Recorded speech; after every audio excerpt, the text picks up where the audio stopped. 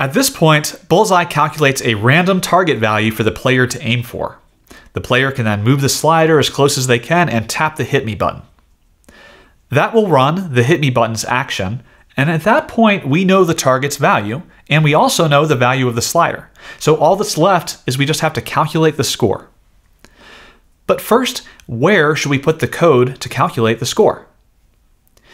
Whenever you find yourself thinking something like, at this point in the app we have to do such and such, then it makes sense to create a new method for that. The method will nicely capture that functionality in a self-contained unit all on its own. Now, you've called methods on Bullseye before, such as the alert method on the button, but you haven't written your own methods yet.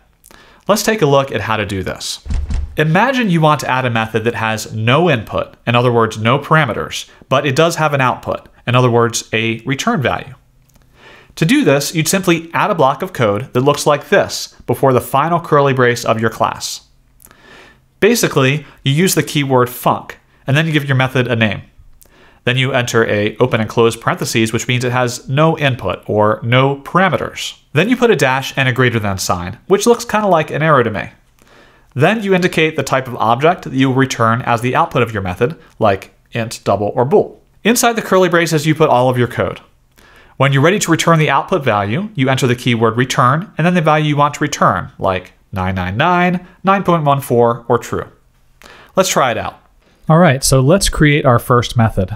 Now, where you place the method doesn't really matter. I could place it before these properties, I could place it before the body, or I could place it after the body, but it just depends on how you'd like things organized. A general best practice is to put all of your properties variables up top, and I just like to have the body being the first thing I see inside here as a personal choice. Some people may disagree.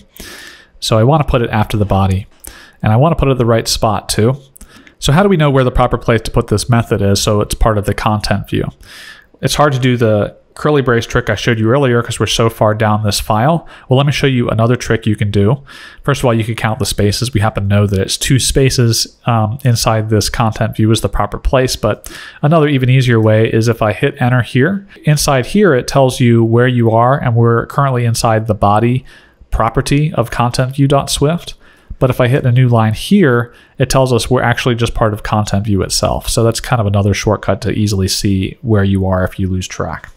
So let's create a new method. So the first thing we do is we type the keyword func, and now we give the name of the method. We're going to call it points for current round.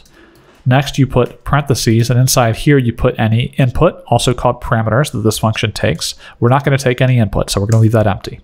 And then we use what looks to me like an arrow, and then we put what we're going to return, and we're going to return an integer.